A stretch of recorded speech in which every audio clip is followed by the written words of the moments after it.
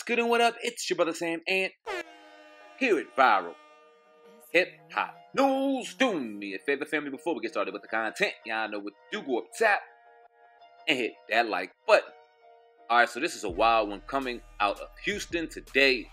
James Prince Jr. is being accused of driving while intoxicated and bringing a firearm into a correctional facility. According to police records, here are the details. Now, officials said Prince Jr. was leaving a private hotel party near 1600 West Loop South and was carrying a clear glass with alcohol in it. A police officer, undercover police officer, said that Prince Jr. showed signs of intoxication, slurred speech, and unsteady stances. The officer warned Prince Jr. that he was too intoxicated to drive his vehicle, but Prince got into his vehicle anyway and drove off, officials say. The officer followed Prince in a private vehicle and called in for a marked patrol unit. Officers say a Houston Police Department patrol pulled Prince Jr. over and searched him several times for weapons, but at the last checkpoint, a pistol was found in his nuts, officials say. Now, officials said the officers asked Prince Jr. several times if he had any weapons, and he did not tell them.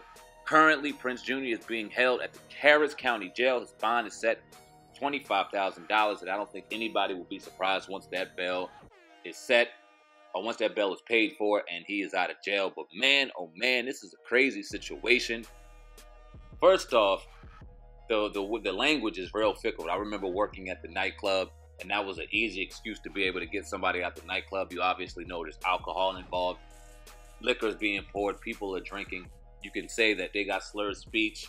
They're waving back and forth. Their eyes are glazed over. Say little things in writing to make them seem as though they were intoxicated. But I see in this report that they say that he was pulled over. An undercover cop told him not to drive. But at no point did he ever take a breathalyzer test. This is, I mean, unless they didn't put that in the report, I don't see any breathalyzer test. I don't see anything of him blowing anything over the alcohol limit. I don't know what the gun laws are in Texas, but I think they're pretty slim. And if he did have a registered firearm, I don't know why he didn't tell them. He probably was in the mood not to talk to the police officers at all. That being said, did bring a firearm into the police department. That is a very big deal.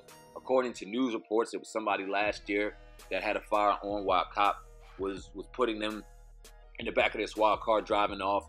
Guy pulled out the gun, killed the cop. So they're real just extra paranoid about that, on top of being paranoid as it is. That being said, I don't know what this situation plays out to be. I don't know what comes out of this. Obviously, James Prince Jr. is the son of Rap-A-Lot Records CEO, hip-hop icon, and mogul boss James Prince. So this remains to be seen. We will see what happens in this situation. Like I said, bail was set at $25,000.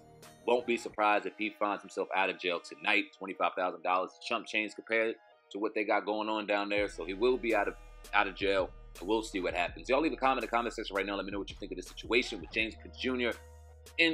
currently behind bars for a brief moment. DWI and bringing a firearm into a police station. Let me know what you think about that right now. Also, in the description box, you'll see links to our Twitter, IG, and all the platforms that myself, SamAnt, CEO of Viral Hip Hop News, runs. Push up with SamAnt, UNCUT. Of course, I'm the co-host of the Uncensored True Podcast, most underrated podcast on YouTube, iTunes, Spotify, Google Play, to date, with my brother, Oh God, over at Hip Hop News Uncensored. Make sure you subscribe right now. Always trying to keep it raw, real, and cut here, Viral Hip Hop News. Until next time, until next story, I sincerely appreciate each and every one of y'all. And I'm out of here, man. Peace.